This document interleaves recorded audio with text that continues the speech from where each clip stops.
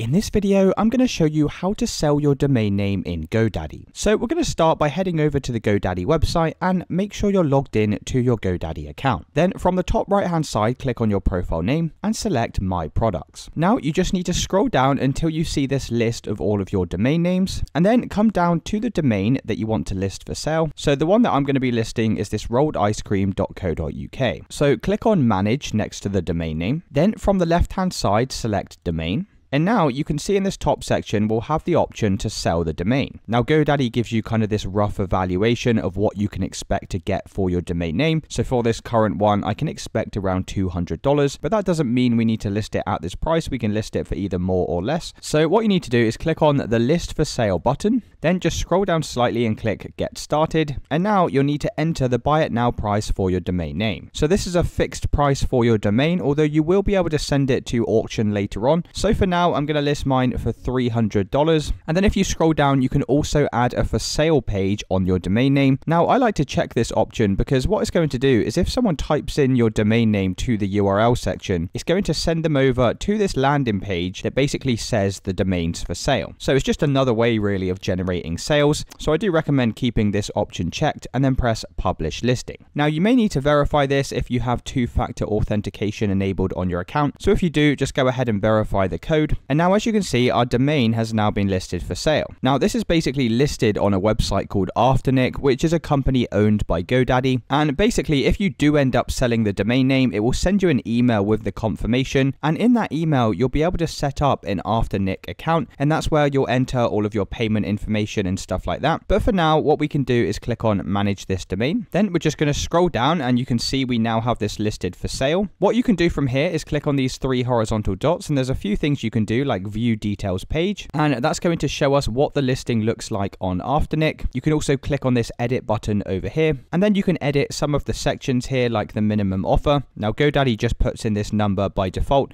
but you may want to change this to something a little bit higher, and this just basically means people can put in offers for your domain and then you'll be notified via email if you want to accept or decline the offer. So what will happen now is if I go back over to the GoDaddy main homepage, and let's say, for example, I type in this domain because I want to purchase it. So if I click search domains, you can see now that it's successfully listed for sale. You can see you can buy it here for £235. And it's really as simple as that, guys. That's how you sell your domain name in GoDaddy. If you did find this video helpful, then let me know in the comments and I'll see you in the next one.